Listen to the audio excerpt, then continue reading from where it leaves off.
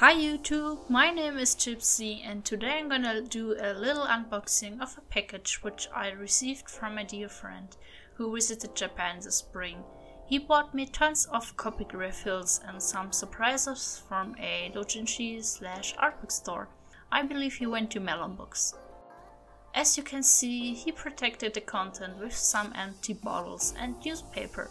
And wow, there are more books than I expected.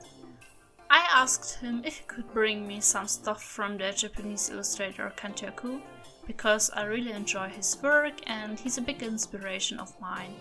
I'm so glad that my friends found some stuff from him.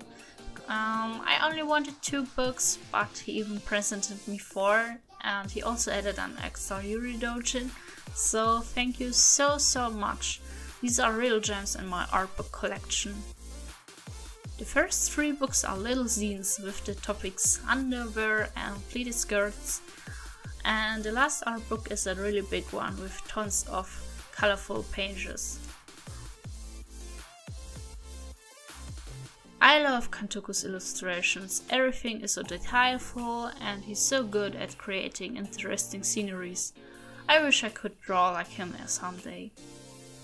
I don't know the artist of the Yuri Doujinshi. It looks cute, but it seems that you need to know the Japanese language because the pictures alone don't tell much about the story, sadly.